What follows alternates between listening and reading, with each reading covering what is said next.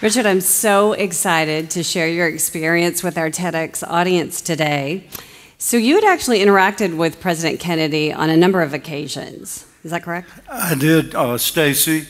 I was very lucky when General Wheel moved from Fort Polk to Washington. He took me with him as his junior aide. So immediately after getting to Washington, the president and the general and I were introduced to President Kennedy. We actually went to the White House, went into the Oval Office. He allowed me to sit in his rocking chair while he and General Wheel talked. And so that was our first introduction to the president. And you would provide him briefings? We did. When we'd go to the White House, generally General Wheel would go to Andrews Air Force Base or the Blair House, wherever the people were from, the kings, queens, head of states, premiers, and he would bring them to the White House. In the meantime, I would go to the White House, take a briefing book to the president. The president was amazing. I could give him a book from 60, 80, 100 pages. He would skim through it, and within a minute or two, he would hand it back to me, and he could just tell me what was almost on any page. He was a speed reader. He had a photographic memory. He was a historian. He looked to the future. The guy was amazing. He had vision, but he was totally absorb any reading material immediately, and he was incredible. Just totally brilliant guy. Now, General Will and you as his aide-de-camp were responsible for state funerals should either a past president or a sitting president die, which meant the minute that the bullets hit President Kennedy, you were in charge. So where were you when you got the news? We had taken General Wheel to the office in the morning, and we had come back to his house at lunchtime and dropped him off, went to our BOQ, had lunch, came back to his house, and the driver and I were standing outside listening to the radio. And we heard the news, my God, the president's been shot. So I started running to the general's house, and immediately he came out of the back door. We ran into each other. Have you heard the news? He said to me. We jumped in the car, headed out to our office at Fort McNair. Before we left Fort Myer, a red phone rang. Now remember, these are the days, not the days of cell phones, and this is 1963. And so the general picked up the phone, and it was Mrs. Lincoln, President Kennedy's assistant, telling us to come immediately to the White House. Well, we started to the White House, a lot of traffic. We got to the White House in a pretty timely fashion, but by then it was known that the president was dead. There was chaos in the White House. There was literally nothing we could do. So we headed over to Fort McNair, to our office, where we had a book that thick of plans to start going through the plans for a state funeral. So what was your role when the body is returned on Air Force One back to the Capitol? We had been notified about mid-afternoon that the body would be returned to Washington about 6:30 p.m. So about 5 o'clock we left Fort McNair and went to Andrews Air Force Base. And before we left, General Wheel reached in his drawer, pulled out 2 semi-automatic pistols, a .45, and he strapped one on me. And he said, now when we get that body off the airplane, don't you leave it until they bury him. And that was my marching orders. So anyhow, we get to Andrews Air Force Base. The body's coming off the airplane, and of course, the Secret Service and the FBI, they're all up there trying to grapple with the coffin to get it off the plane. And finally, they let our honor guard from the 3rd Infantry there at Fort Myer, Arlington Cemetery, they let them get the body, get it off the plane, put it in this squatty little gray Navy ambulance, which we were using for a hearse, and we got the body in there. Jackie got into the hearse and then started going to the Bethesda Naval Hospital. And so were you in the ambulance, or No, actually, what we did, we got the body, the casket into the ambulance. We put our car at the head of the procession and then let it start to leave. And General Wheel, myself, and the honor guard from the 3rd Infantry, and also a Marine Guard, got on this old Chinook helicopter, the double-rotor helicopter, and we flew ahead of the procession, so we would be at the Bethesda Naval Hospital when the body arrived. General Wheel went to the front door to meet Jackie. I went around behind the hospital to the morgue with the honor guard, so we would be there when the coffin got there, so we could bring it into the autopsy room. And so you were there for the entire autopsy? Yes, I was. The autopsy lasted about 3 hours. We got the body out of the ambulance, brought it in, took the body, and actually it was myself and 2 technicians lifted the body out of the coffin, put it on this cold steel table, took it out of the body bag, and then the first thing that happened was, of course, the Army and Navy photographers came in, took a lot of pictures. Then the x-ray machines came in, took a lot of x-rays. And then when they left, these 2 technicians and myself literally wiped the blood off the body and just laid the body out and prepared it for the autopsy. And I moved off, as the doctors and the others started to come in for the autopsy, which lasted 3 hours. Now, the movie Jackie portrays the First Lady as bursting into the autopsy room in chaos and lots of individuals running around. Was that the case? Well, the movie Jackie nor the movie JFK, the Oliver Stone movie, neither one of them were very accurate. Actually, Jackie, when she got to the Bethesda Naval Hospital, as I said, General Wheel met her at the front door. They immediately went upstairs. Jackie was very sophisticated, very attractive lady. She still had on this beautiful pink suit with the blood splattered on it, but she never came down out of the 17th floor.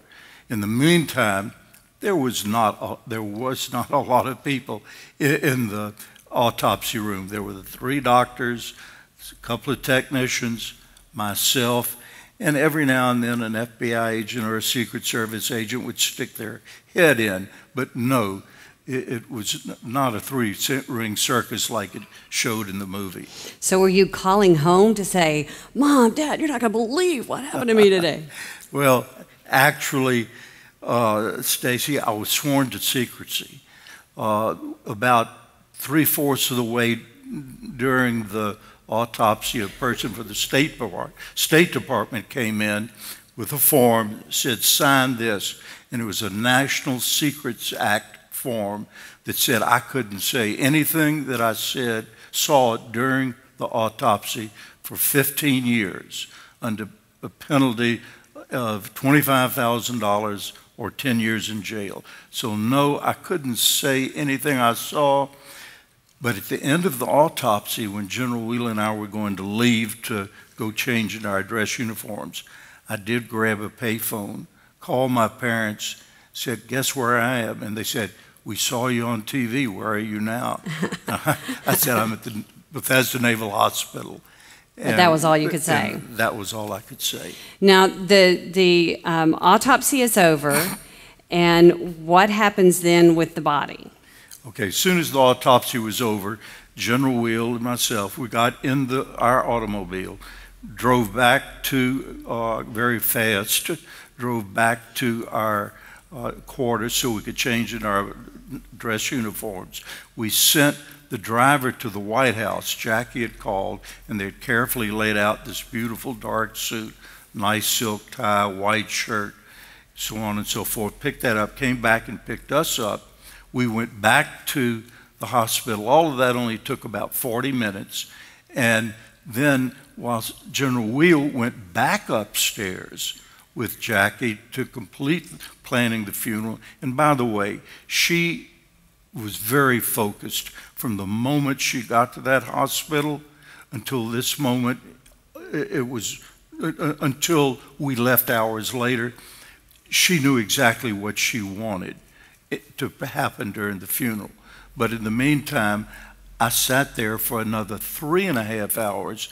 We unlocked the doors, let Gawler's funeral home in, and for 3.5 hours, I watched them prepare the president's body. You know, at the end of that, before we dressed him, to see the naked body, a perfectly fit President of the United States, not an ounce of fat on him, to see him lying there on this cold steel table. Actually, the man from Gawler's funeral home and another technician that was there and myself, before we dressed him, we just had to take a deep breath and say, my God, you know, I'd never seen a dead man, and here I am looking at a man I know so well, the President of the United States, dead, and I may be the last person to see him. And we dressed him, and I helped the Gawler's funeral man lift him and put him in his casket, close the casket before we started our procession back to the White House. And there was a mass held at the White House then? Yes, we put the body back in the ambulance, the coffin, the new coffin. We went back to the White House, and slowly we went into the White House. We took the body, came in. I stood there at the entrance and sort of oversaw things as the coffin came in. Then Jackie followed and came in. Then we went into the East Room. We put the casket on a catafalque, the same type of one that was used by Abraham Lincoln in Abraham Lincoln's funeral 98 years before. And the chandeliers were draped, a very somber scene. It was just myself, Jackie, Bobby, Eunice Shriver, 4 or 5 members of the White House staff. We closed the doors and they had a private mass for Jackie, for the president, for about 15 minutes. Then Jackie asked us all to leave, and she and the priest stayed in the room for about 5-6 minutes, no more than that. And then they came out.